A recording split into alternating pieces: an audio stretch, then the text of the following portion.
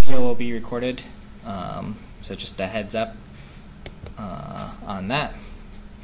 And today I'm talking about GitHub Classroom. It's a tool that I've been using for my courses that's sort of made things logistically a little bit easier. I'll talk about why. So yeah, just a note, we're recording the audio. And what I'm sort of talking about in one slide is how to use some online source control system. It's going to help assist students with completing assignments and submitting things for your course. Okay, so that online control system is Git, and GitHub is sort of the host. Okay, github.com. So I'm assuming folks are pretty familiar with Git, so just kind of running through in a minute. It's a version control system. Some folks within the department are using SVN and these types of things. Git is sort of the latest and greatest one. It's decentralized, so folks sort of work on a local copy on their machine, or if you have multiple folks working on a team, they work locally and then they commit to one sort of online repository. This is one of the tutorials. If you're going to give students sort of a 30-minute how does Git work, this YouTube one's pretty good. So this is something they can learn in 30 minutes or less. And here's sort of the picture of how Git works. Again, sort of the idea of this decentralized system. So sort of step one is there's the online repository everyone sees. Students check out this working directory over here. They're working on their local machine. And then step three, they sort of apply their changes, and everything's in this repository. All right, so that's Git in sort of a minute for an overview. And for folks coming in, just a note that I'm recording the audio live, just so I can send it to Seattle and Silicon Valley. Okay, so what is when students get the basic idea here, they really like using this tool in their classes. Pretty much every semester I've gotten feedback, something along the lines of, I enjoyed learning Git and it feels like it was a very helpful real-world skill in addition to the course material presented. Yeah, question? I have a question. Just in general, do you typically do this like in an intro course, students who haven't programmed before at all, or would you expect them to have some experience and then introduce Git sort of later on? Yeah, so the first, or I guess the earliest students I'm seeing are sophomores and stuff in systems. So they have gone through fundies, they have gone through some programming course. It's actually sort of a nice fit for systems because they're working on the terminal and I can sort of fit it in there. Pushing it to fundies or like a first-time programmer, it might be a little bit more difficult, I imagine. Maybe that's something I'd love to sort of experiment with. And I'll have to look at what courses like CS50 and those ones are doing, for the first-time programmers. But this still seems like something. I can comment on Yeah. two of those. Oh, awesome. Cool. Yes. So I did PDP here, and that does Git for students. Programming, development, something to It hardly matters. Just the intro programming course for the master's students that until now has been taught in Racket, but when I taught it, it was taught in Racket. And the main problem with using Git there was students confused about the difference between like local commits versus pushing to a repo. And so we would have students who had sort of finished stuff on their machine, but whatever was, it didn't get sort of actually submitted. And that's kind of a non-obvious thing, I guess, for a sort of beginner. Professors, I constantly do a commit and forget to do the second, I'll stage it and forget to do the final commit or anything that I'm sharing with other profs. And where's the stuff you said you did 2 days ago? I'm like, oh yes, I forgot to do the final push commit, whatever the heck the terminology is going to be for whatever. Yeah, and since that experience, I have avoided Git for programming courses, but I'm willing to hear sort of tools to sort of make that kind of thing not be a problem. And the other thing that is you specifically mentioned CS50, and so I keenly remembered that actually version control was taught when I chose CS50 way back when. Okay. Good to know.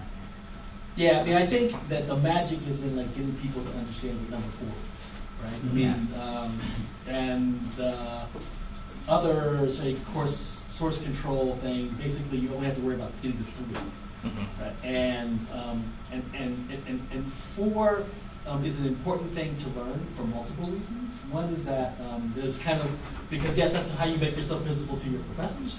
But if you're working on a big coding project with multiple people, that's how the rest of the world can see what you've done. Right. So, I mean, so I think at some level, Git's influence in the larger kind of either open source or commercial world is kind of like, lockstep. So if you're looking to have your students, say, be able to be sort of, viable in that world, it's important for them to understand at an early part in their coding career, like how the major source control systems work. So even though it's tough, I think, and it's hard, I think, for them to grok it, the earlier they grok it, kind of the better they'll be. Because basically, they'll understand kind of the difference between local and remote. They'll understand the difference between I can work disconnected with no wireless at all, and my stuff will eventually, I can publish it when I reconnect to the world, and this doesn't even talk about branching, which is another important thing. Right. But I think understanding how to do 4 is kind of almost kind of a basic skill in sort of large computing projects today. Yeah, and for the most part, students in systems, so I think maybe systems is maybe a natural first place to introduce this. Intro class probably more hairballs to deal with. But yeah, we can sort of motivate it nicely with the real world examples. Sort of, hey, if you mess up, you can always like reverse some of these things. Right. For the most part, I'm just teaching them how to do the git add, git commit, and git push. And I'm constantly saying, remember git add, commit, push. I sort of put those 3, and if they remember those, then it becomes a habit. By now, we're in week 4 or so, or 5, sorry. And I'm not having too many students or any like saying, hey, my git's messed up. But lab 1 is sort of dedicated 15 minutes in my systems class of, hey, here's a little GitHub tutorial, do this. So far, so good. But yeah, hearing the sort of like PDP example, I tend to sort of say, yeah, maybe first programming class is. Did you use the command line or all on command line? Yep. So that might be a difference because our students used a GUI, and I kind of think it was then more confusing as to sort of like which button to hook. Yeah. I just think their systems people are already suffering with assembly, let alone a small bad. This is a small one. Yeah. I know. Yeah, that's this week. Okay, so this is the Git stuff. And yeah, so I should say this sort of like positive feedback from this is coming from students on systems, maybe sophomore level, typically junior. They've been on co-op, they've seen it, or heard, maybe even used it before. So the target here is kind of clear. Okay, so that's sort of Git. There's lots of these handy cheat sheets and stuff, so I always hand these out with students as well, just to keep things straight. Okay, so then GitHub, just one slide on terminology, because I constantly interchange these, but GitHub is the host for Git repositories, right, for an online system. There's a bunch that exist, things like GitLab, Bitbucket, etc. But we're talking about sort of GitHub's service here. Okay, so sort of on to the good stuff. GitHub Classroom, the tool that's sort of built on GitHub to help us as teachers, sort of delivering assignments and things to our students. So I want to give sort of my 9 steps or my walkthrough of just what this tool is doing and just some best practices from my end. Okay. So the quick overview, this is what GitHub Classroom looks like when you log in. It's a pretty clean interface. I've got my courses here that I've taught. They're called my classrooms, and I'm using it for 2 of my courses right now. And I'm sort of the one sole leader of these courses. If you wanted to use this with another faculty member, that is an option. Me and Alden, who are teaching systems right now, we had talked about this. In the future, you might be able to sync up, and that's even better. So step 1, the setup and sort of the bare basics. You need a GitHub account, and then you can sign into classroom.github.com. Create a new classroom. In GitHub, it's a new organization is what you create. So create a new classroom, then step 2 will say, hey, make a new GitHub organization. Okay. Mike, could you just clarify, so is GitHub Classroom a specific tool for instructors that the GitHub organization created?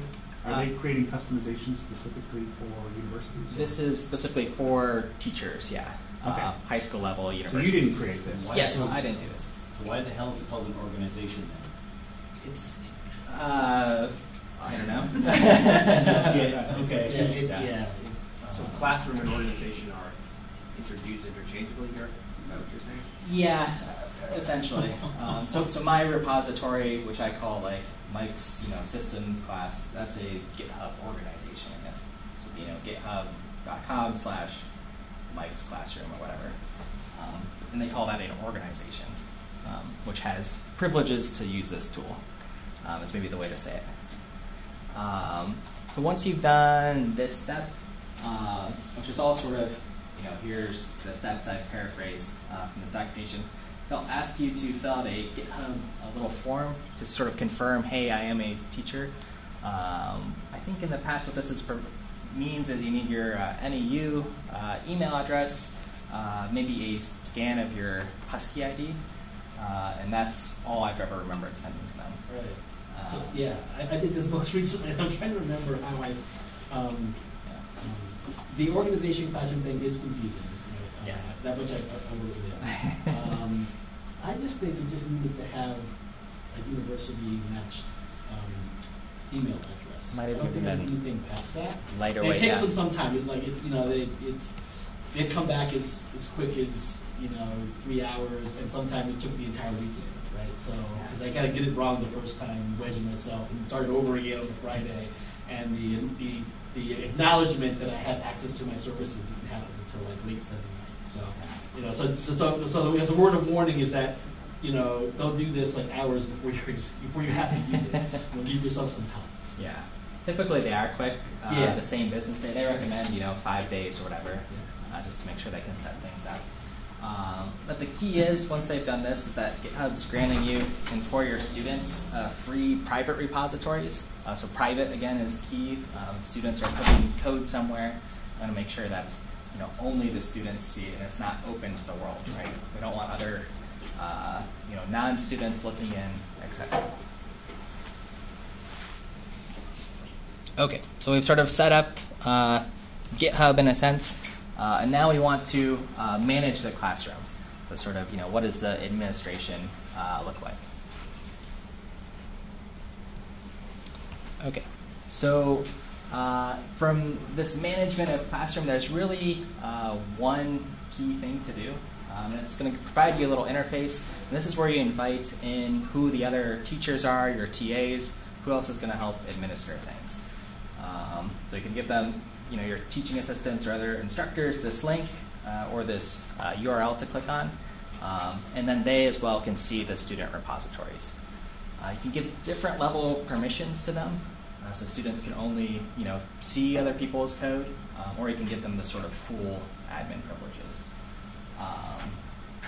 I found this is very helpful to have TAs have this access so they can just sort of debug. If someone on Piazza says, hey, I'm struggling with Lab 2, and say, have you pushed your code? And then they just kind of look online at Lab 2. Very simple.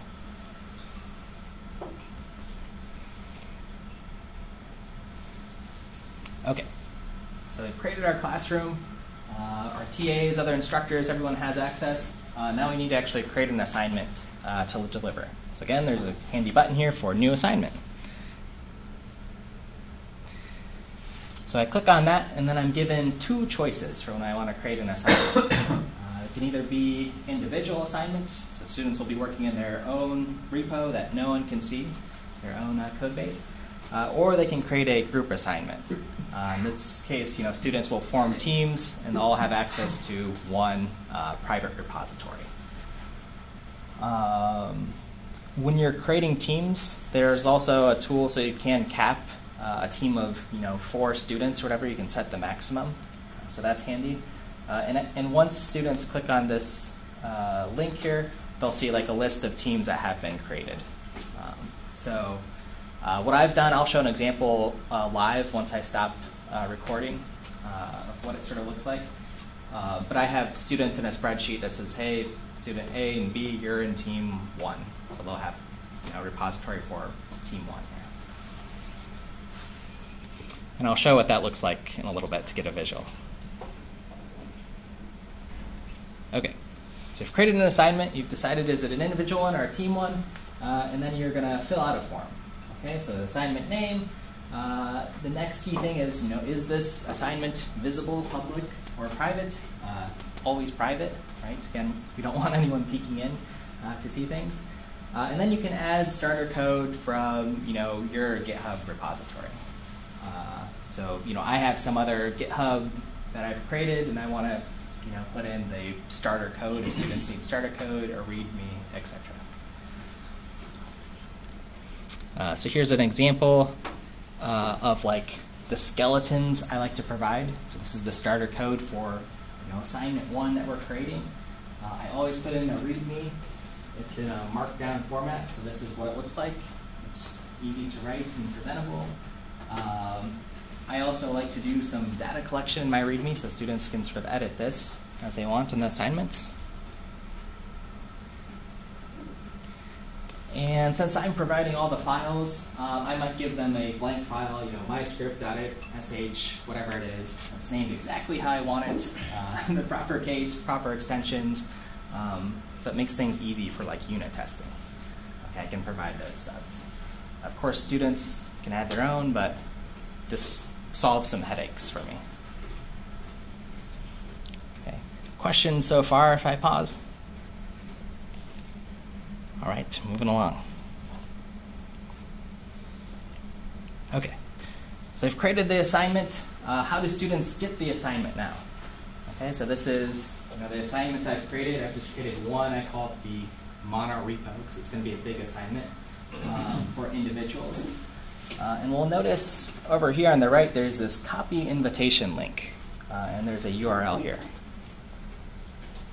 So when students want to do this assignment, you simply pass on this URL. So you could post this on your website, you could send it to them through Blackboard on email, whatever sort of mechanism you have for students to get this URL. When they click on it, I'll get an email that says, student A, student B has accepted your assignment. That way I know or have an idea of, students are, at least starting on the assignment. If I see some stranger, somehow this link gets shared, I'll also get an email about that, and then I can delete it right away. Say, hey, what are you doing, stranger? Why are you doing extra homework? So, I don't know. And then usually I'll, hide these after the term too, because I don't want people sort of looking ahead and seeing like, getting access to these assignments ahead of time. All right, so I try to avoid that. In every semester, I do have students who have like signed up for my class around November, and they're like, "Oh, what did Professor Shaw, teach last term?" And I'll try to take a peek, and I delete it. So I say no. Yeah. Is there a timed release feature? There is. Yep. There's a time, or there's at least there's a deadline on assignments, so I can lock things down. Time release feature, I don't know actually if that exists. That would be really nice.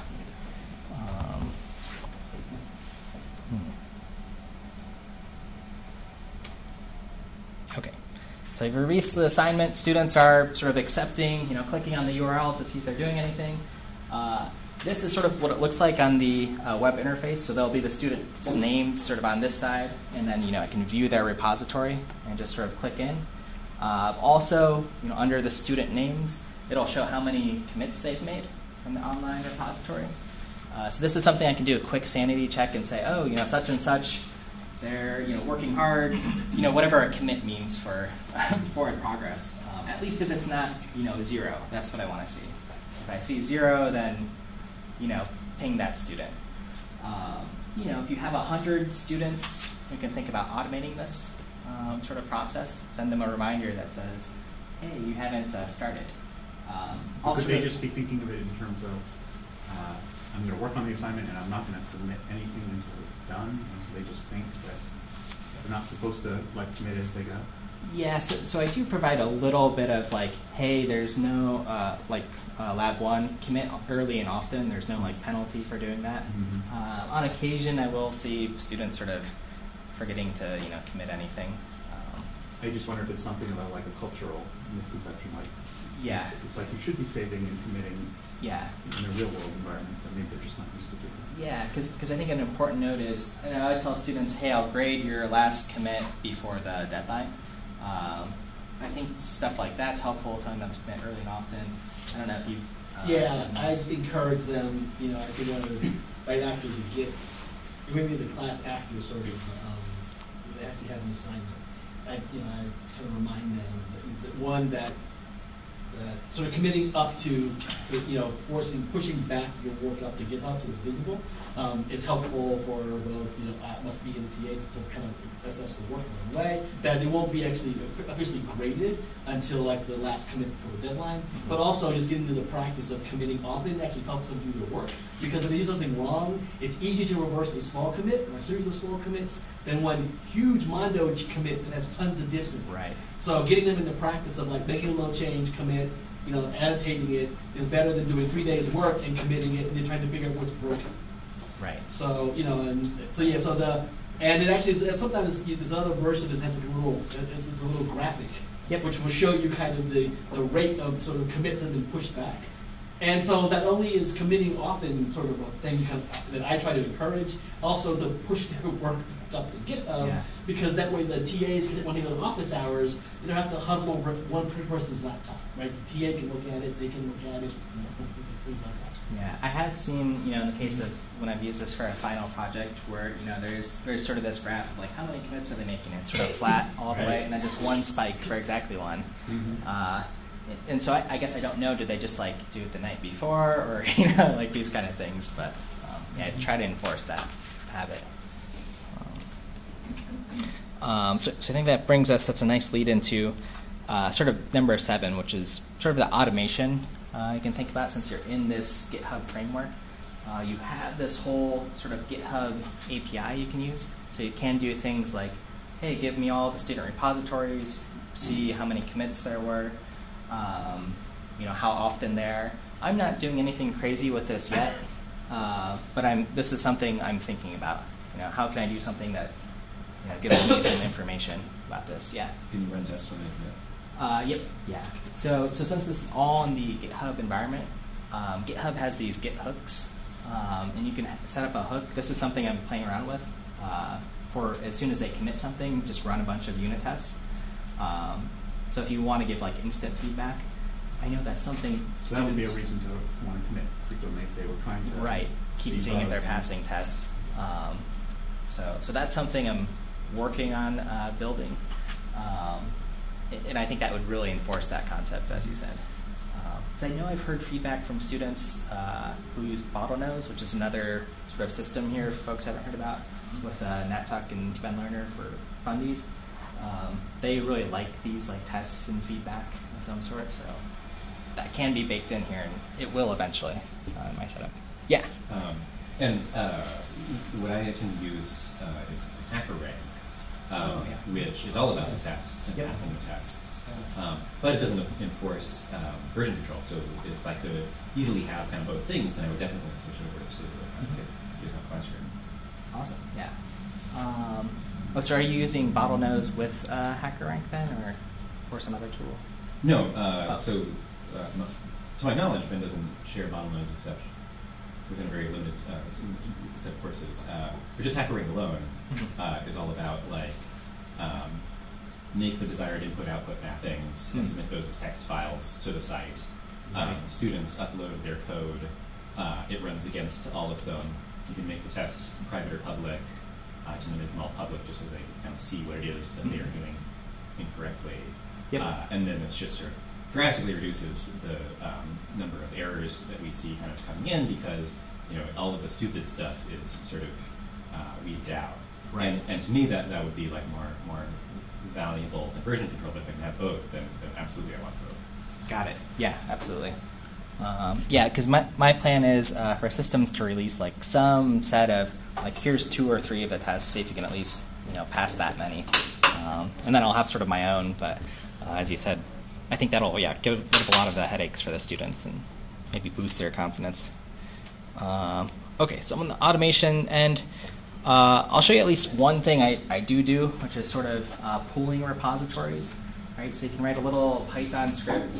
I'm just sort of outputting what I'm doing here. Git cloning, my name, my password, the github.com, whatever the course is. This is my organization, my classroom, and then I'm iterating through some list of students' GitHub names here.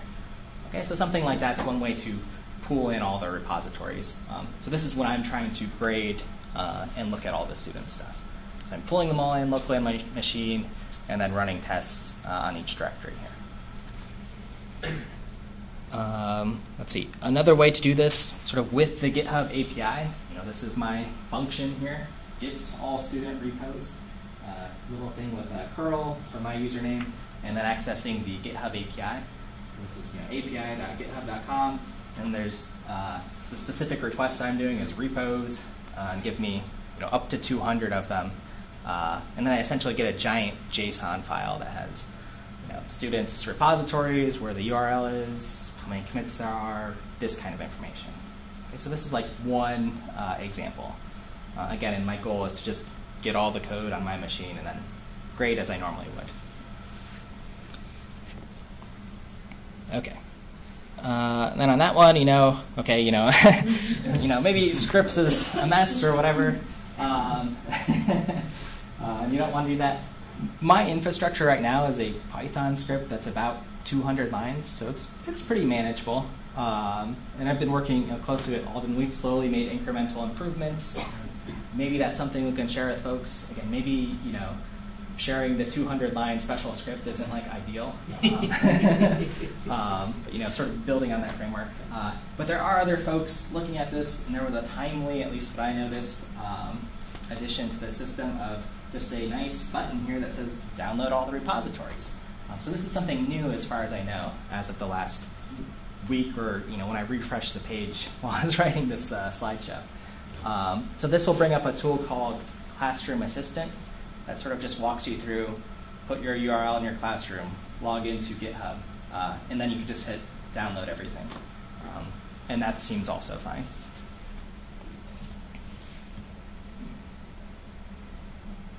Okay, so I've got everything. I'm running my tests, and then trying to give students feedback in some way, or your teaching assistants are doing this.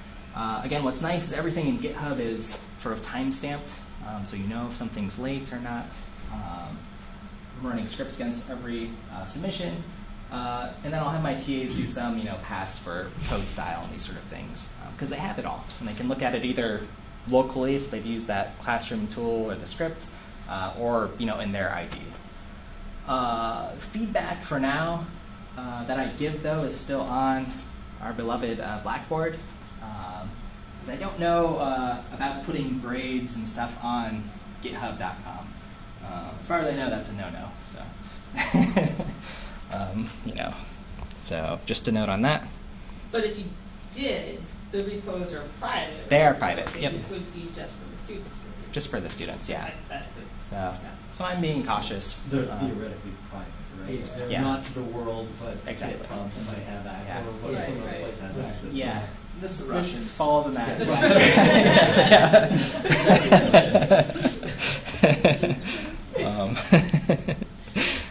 So so far this has been fine. Students, I don't know if they'd probably want to see it just in GitHub eventually. So I don't know. We'll see what the clearance is on that. Yeah. Just to be clear on the testing, like the solution for testing is pull everything with the script, then test with the script. Yep. Okay. Correct. Yeah.